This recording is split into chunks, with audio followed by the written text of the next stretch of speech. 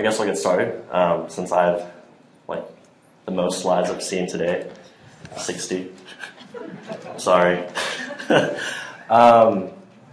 Welcome to Basic Design Principles, the things your mama should have told you. I'm very glad you came, because I don't know if anyone would come because of my title, but there's a point to it. So a little bit about myself. My name is Aaron Pexon. I'm actually a senior here at UC Irvine. I'm an informatics major with a specialization in software engineering. And for the past 9 months of my life, I've been a developer at KWall. So although it's only been 9 months, at a company like KWall, I've been around the block more than a few times. Just this week I finished the website in 3 days because the client was totally killing me. So why the title? I picked this title because of my mom.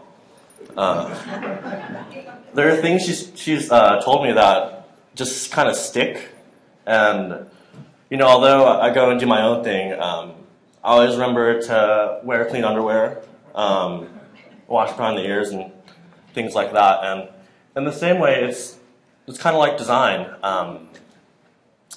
There are general guidelines and rules that you should follow, but for the most part, you kind of do your own thing. But you never forget those rules. They're always kind of in the back of your mind somewhere. And it's more like a foundation. So, and also pick the title because it's provocative. And I'm hoping it's part of the reason why I showed up. So what makes a design good? It's very difficult to define good. It's almost impossible, I think. But most people agree that a design makes things apparent. Also, just as a side note, this might not relate directly to Drupal, so if you're expecting me to code, no. So a design should make things apparent. When you look at a web page, I'm using a website as an example, it should be apparent as to the function of the page and what actions you're allowed to perform. But the difficult part is that you have no control over users. They're not puppets. You can't pull on their strings and make them do what you want. And there's actually an equation for that, Lewin's equation, that states behavior is a function of the user and the environment. So all you can really control is the environment. So that's what we'll be focusing on. So the first lesson that comes to mind when I think of my mom is to learn from my mistakes. Not just my mistakes, everyone's mistakes. So let's take a look at our web page. It's great.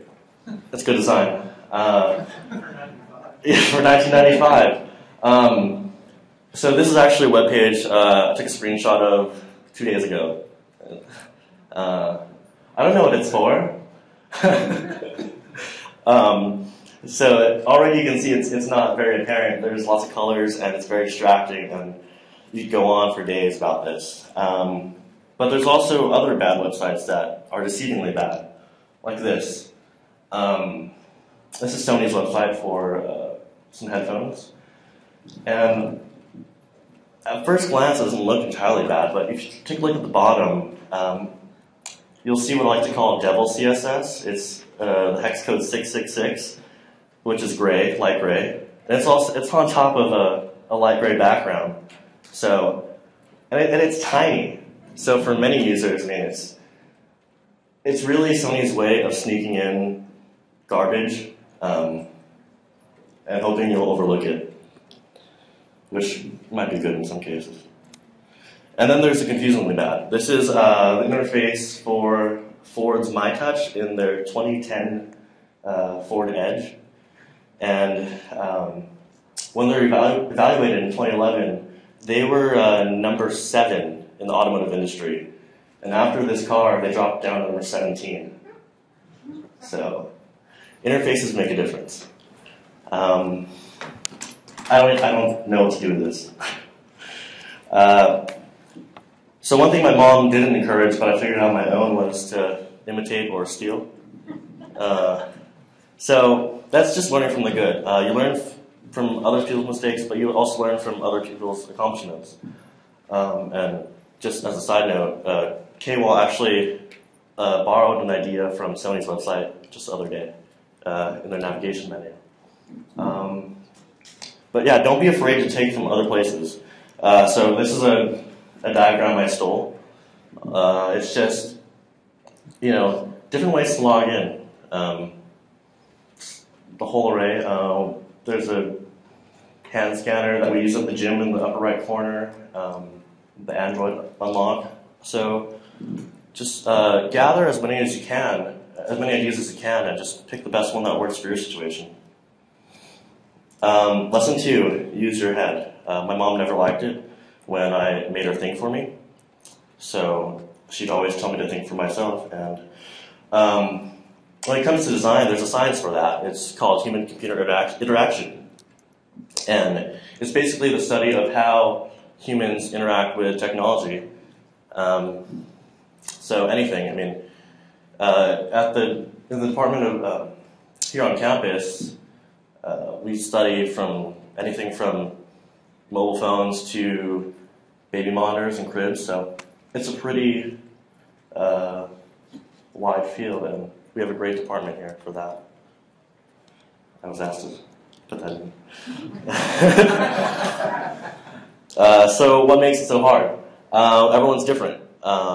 These are just a list of, everyone has different tasks, different cognitive abilities, different personalities, different cultures. Everyone comes from different backgrounds, so it gets tricky there. Everyone has physical disabilities and limitations, and there's always the touchy subject of age. That seems to be the biggest problem for many people. So why should you care about any of this? Why does design matter? Why can't, if it's an enterprise application, why can't I just throw in some spreadsheets on a page and call it a day? Because it causes users to take more time, which causes them to make more errors, which causes your product to play with their emotions, whether it be frustration or anger, which results in them not using it. So you don't want that if you're spending your time on it.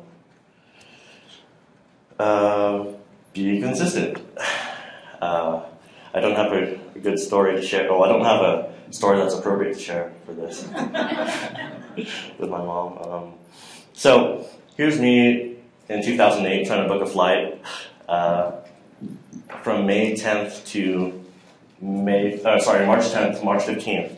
So on this side of the screen, see that March is on the right-hand side of the calendar pane.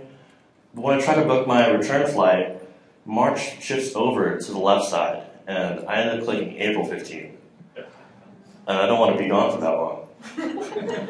So be consistent. Here's another interesting thing.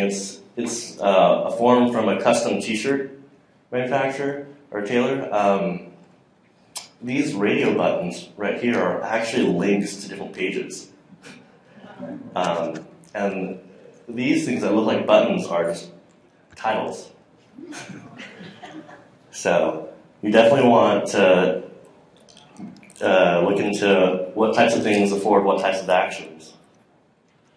So a good example would be Google, where you visit their webpage and all you see is a text box with 2 buttons and a logo, and you immediately know what to expect. Everything here on the top and on the side pretty much stays the same, and all that changes is right there in the content. So it's very predictable for users.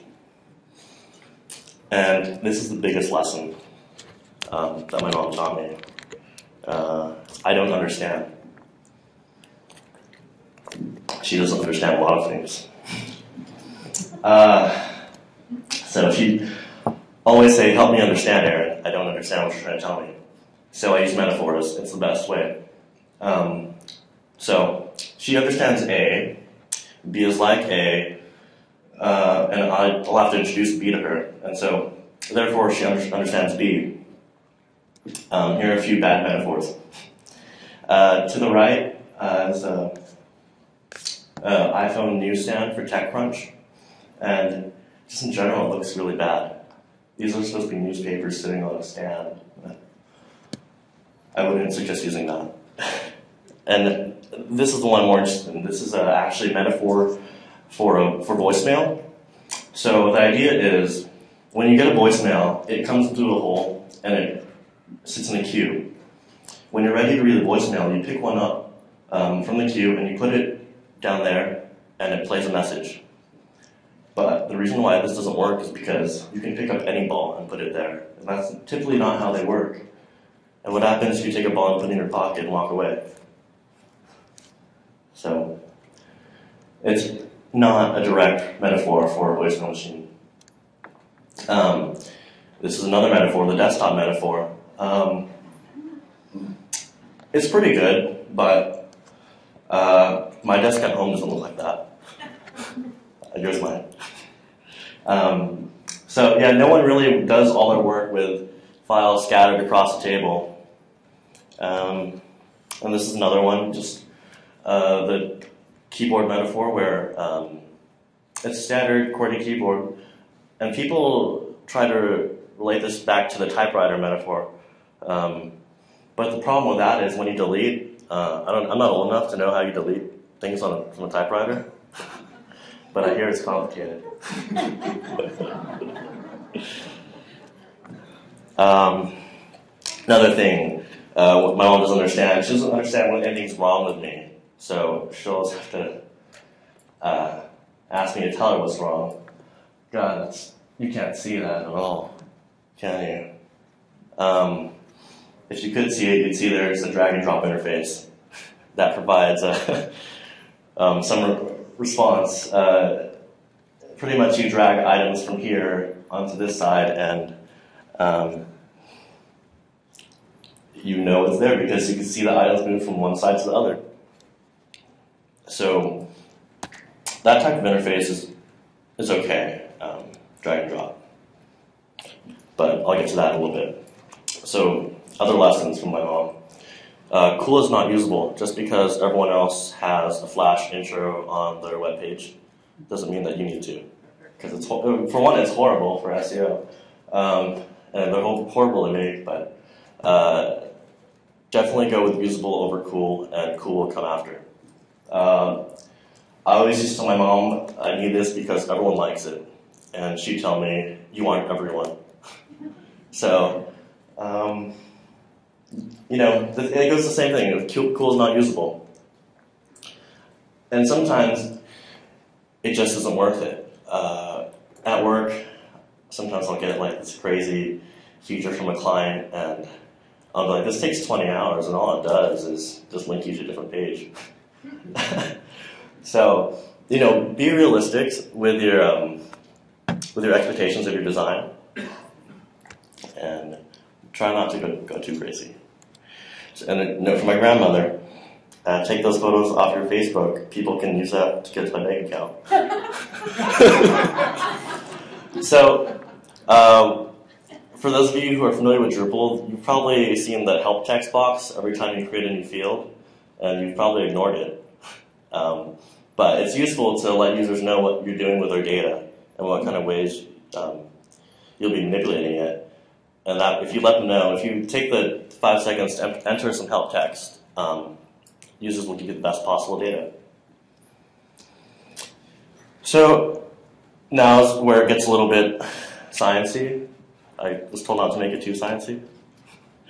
So this is a test. You've got less than 250 milliseconds to find the red circle. Ready? There. Okay. So it was easy because you found it. It's not hard to find a red dot in a sea of blue. But next round. Ready? Get it? So you found it because it's a circle and not a square. So you identified it by the difference in form. And next round, go. You got it? Did it take a little longer? No? Maybe. I I might have put it in the same place. But studies show that it's difficult. It's a little bit harder to find, to do that last task pre-attentively. Most tasks that happen pre-attentively happen in less than 250 milliseconds. So that's when you're on a web page and you see something automatically and you know what it does, and that's all good. But when you clutter it like this, when your web page is like this, it takes users a little bit longer. So that's important because it shows that you really have all the control and you have all the power. If you want to be like Sony and you want to hide your text on the bottom so users don't read your non-warranty included, then you can do that. Or you can, highlight your sales or something and show that those headphones only cost $200. So the Gestalt laws. These are laws that define human perception. They'll seem very obvious to you, but there'll be things that you didn't know how to name, but now you can put a name to it. So proximity, similarity, closure, continuity, symmetry, and common fate. Proximity. So over here on the left, you see that these two sort of images look like groups, and that's because your brain naturally groups them like that. And in this example of proximity, your brain doesn't group the unlock sign with this lever. This is actually to get out the airport bathroom. Because the sign is in close enough proximity to this to make the connection. And another thing is that the icon is completely different from what you'd expect. And this is another bad example. This is a login form for the National Science Foundation. So if you're a normal user, you would typically put your last name, your social security, and your PIN number here, and click login. But if you're an administrator, you think you'd enter your proposal ID and proposal PIN and click login, but you actually have to enter this too. So if you click login, you'll just get an error box if you don't fill out these. And, something that might be better is the intermediate page between that, or two buttons, or, anything but this. But the proximity of the login button to this side of the page is confusing. It's obviously confusing. Similarity, this is from the Drupal camp page. Objects of the same color and shape are seen as belonging together. So here we have an example of proximity and similarity. These can be viewed as one group, and these can be viewed as one group, just because shape and color. Closure. Let's go to the tiger. So your brain automatically fills out the tiger. You know that the tiger exists in its entirety, but even though there's a huge chunk missing out of it, your brain completes it just the same way it completes this oval. This isn't an oval, it's a line, but you see it as an oval. Continuity. Lines tend to be seen as continuous even if they're interrupted. So I think most of you probably saw this line as being continuous across the top of the Drupal camp website. You see this as being continuous, probably because of the inset border. This is from the Apple power settings. And you see a triangle here, even though a triangle doesn't exist. Just human perception. This one's a little bit harder to explain. Symmetry. If you have two symmetrical figures and they're bounded by a single border, or a symmetrical border, you see them as one image. It pretty much follows continuity. But most people see this shape right here to be one image, even though it's not. And they see this to be two because they're not symmetrical. And same with the tiger. You should just fill that in with your head. And common fate, this is the hardest to explain in the slide. My example was when you're dragging your icons across the desktop, that they move together, so you realize that they share the same fate, that they'll end up in the trash or something. And more design, more science. So, minimum 60% white space on your page at all times. This is a new student enrollment form, and they have 60% white space. It just still looks bad.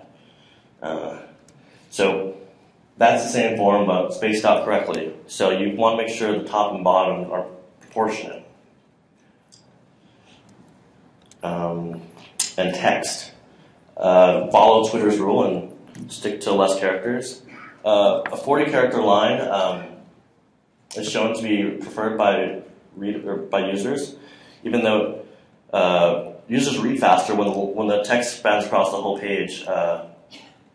But they prefer to read columns like in the newspaper.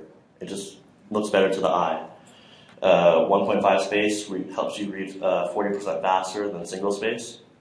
So if you want to read very quickly, you'll notice I 1.5 space this. Justified text has no advantage over left-aligned text, so whatever looks best for you. And the center text is difficult to read. I try to make it centered. Fonts. Camel case, upper lowercase fonts. It only makes 12% difference, so go all uppercase if you need to. Serif fonts. If you don't know what a serif is, it's a little embellishment on the end of a font, or end of a character. And sans serif is without embellishment. So this font is sans serif. Not as easily readable as serif, but that's not I didn't make these slides. Well, I didn't design the slides, I made them. Proportional fonts are more easily readable, that's a typo, than fixed width fonts. So proportional fonts, the widths change depending on the character. So an I would be very thin, it would take a thin amount of space, and in a fixed width font, it would take up the same amount of space each time. And proportional fonts are better. Do not use more than 1 to 3 fonts, 1 to 3 different font types, font bases, and 1 to 3 different font sizes. I built the University Club's website as a project in winter quarter. I don't know if you've ever been to the University Club on campus. It's good food. But they just went font crazy. And they get a lot of compliments, but not on their font. Color guidelines. Use color redundantly and sometimes sparingly. And do not use blue for small objects. I know that you'll often see blue question marks as a tooltip or help text. It's hard to see. Human eyes have the greatest sensitivity for red. There's about 62% of receptors. 60% of receptors in your eye are red, and only 2% are blue. So blue is a good background color because it's easier to ignore in the periphery. Black, white, yellow, and blue can be used in the periphery because they all have the same sensitivity. And you'll notice that our designer listened to my slides, that we only use black, white, yellow, and blue. More guidelines. Do not use more than 4 to 7 colors per screen. After that, it gets too busy. And a side note on color is that color coding is good, as long as you stay consistent. I mean, you should always have your arrows being red, actions being green, something like that. And to draw attention to an object, you have to use not only brightness, but brightness and saturation. So here are 4 different examples. This is green on green text. This is green text adjusted through lightness, not brightness. And this is green text adjusted through saturation. And this is green with brightness and saturation, sorry. So I don't know how it looks through the projector, but it pops on my screen. And closing thoughts. I'm right on time. There's so much more out there. I mean, I wanted to do a lot more slides, and you have to believe me when I say I deleted, a large amount because I was told that numbers on the page don't work well with you guys. But there's tons of design elements out there, tons of good websites you can look at. So don't be afraid to just Google top 10 websites and see what it comes up. Remember your mother. Remember the lessons I've communicated to you today. I'll be your mother. But don't be afraid to leave the nest. Like I said, just follow the guidelines and try new things out. And own it, because I didn't have a last bullet. So thank you. Questions? Yes? Do you have any resources, links to... Yeah, but the thing is, when I was putting them in, they kind of just... 70 characters online. Yeah. I had it in a Word doc, and I just...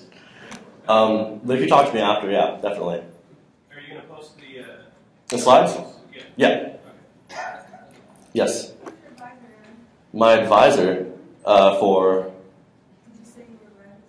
No, I'm graduating in March. I'm an undergrad. Yes. 2 more quarters. Any other questions? Yes? Who's your favorite website designer?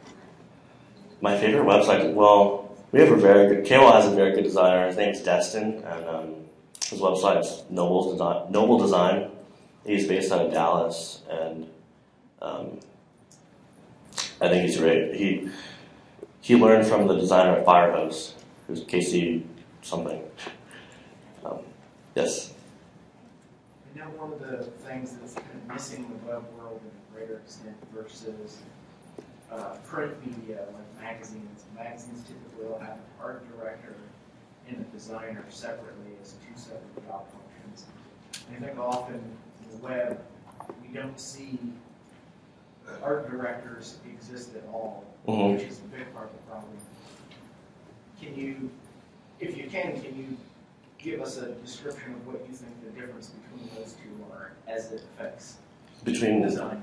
art directors and designers. Well, the thing is, graphic design is not UI design. They're 2 different things. So when you have an art director, I guess his main purpose would be to make it look good, and when you have a designer, is to make it look functional. So, yeah, it's pretty tough in the web because I'm hardly a designer, and I have to, design. So, I was looking for a job. Any more questions? We want to see some numbers. Some numbers? I deleted them. Well, I deleted those slides. I'm sorry. Maybe Phoenix, Drupal Camp Phoenix. Yes?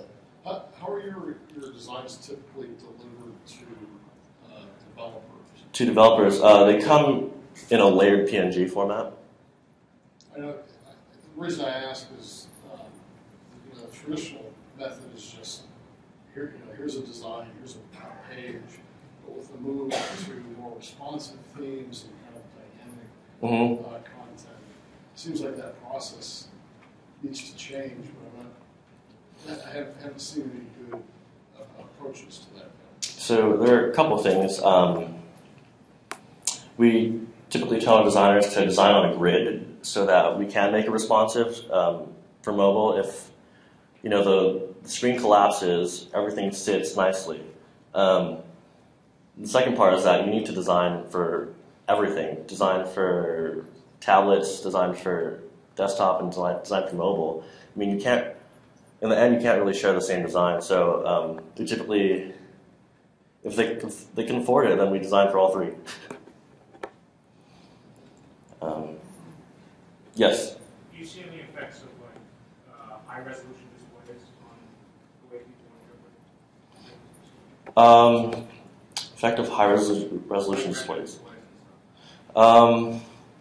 Well, definitely things look a lot smaller, and they're harder on my eyes when I'm working late hours. But no, it's just when you're designing for higher resolution screens, you have to realize that people's monitors do expand to that, and sometimes you'll miss something and it'll be all black, to the edges or something. So you have to compensate. And I do recommend developing on a high resolution screen or designing on that. I guess related to that, do you see any more like vector, like moving toward vector away from like something that's more like a static image? Definitely. We don't use that at all. Yes? Principles specific to mobile? Mobile design. I don't. Huh? Keep it simple. Yeah, well, definitely keep it simple. I've done a couple mobile sites, and what people like to do with mobile sites, they like to take the whole website and crunch it down and make it scroll forever on a phone. But what I like to do is I like to hide things. If you're on a phone, you're trying to get to something quick. You're trying to navigate to something. So there's a law called Fitts law, which pretty much is the less number of clicks needed to accomplish a task, the better. There's actually a competition that goes around where at UCI where we're given a task and we're given an interface, and we have to organize the interface in a way that the mouse travels the least distance and it takes the least number of clicks to get to some page. But definitely looking at Fitts law. F-I-T-T. Yeah. Is there anything else? Okay. Thank you.